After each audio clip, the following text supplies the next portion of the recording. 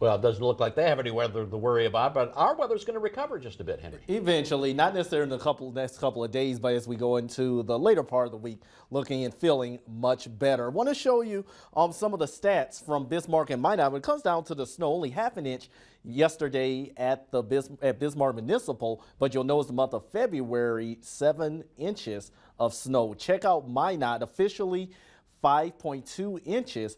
That's more than what the Magic City received in the month of February, just shy of 3 inches, and more than January as well, just shy of 4.5 inches. So far this season, 23.2 inches for Bismarck, 33.7 inches in the Magic City officially. Speaking of the Magic City, look at that, 13 degrees, beautiful blue sky.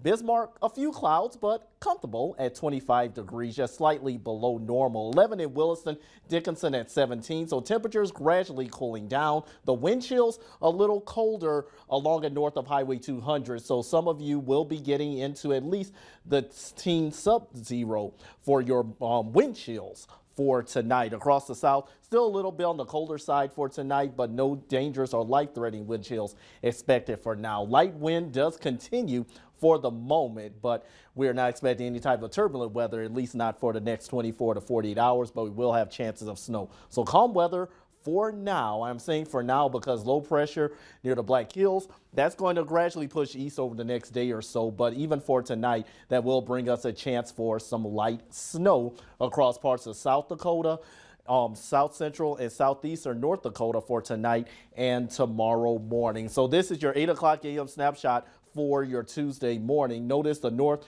you are going to be remaining dry. Maybe a couple of snow showers across our far southwestern counties as well. Other than that, we dry up at least across the south as we go into the afternoon. But you'll notice across the northwest, there is the potential for a few light snow showers. Some of that will eventually make its way into north central North Dakota as we go into the overnight hours. Now, look at Wednesday morning, 4 in the morning.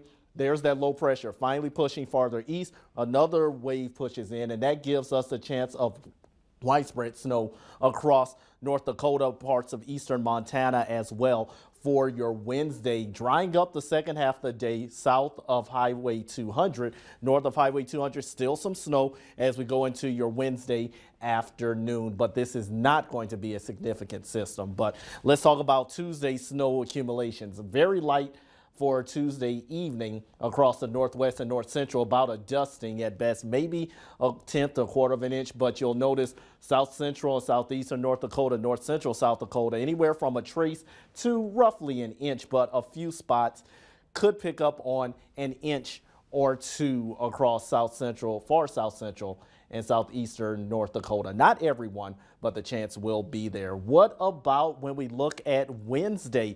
Well, the potential for 2 inches of snow or more in the low category, except for the Turtle Mountains in the far northeastern North Dakota.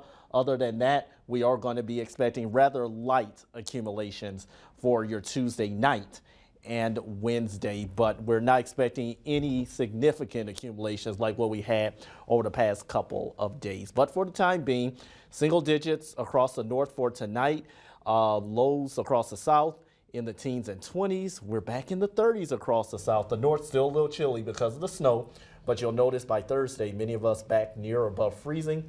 Weekend is looking great. More 40s are on the way. All right, thanks a lot, Henry.